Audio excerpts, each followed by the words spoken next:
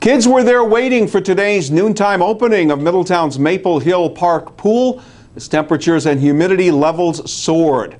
And for parents like Esther Garcia, the local pool is a safe haven for local kids to escape the sweltering conditions in the neighborhood. Not a lot of people in Middletown has pool in their backyard, so this is a place that we could come and have a great time with the family. You want to be outside with your kids.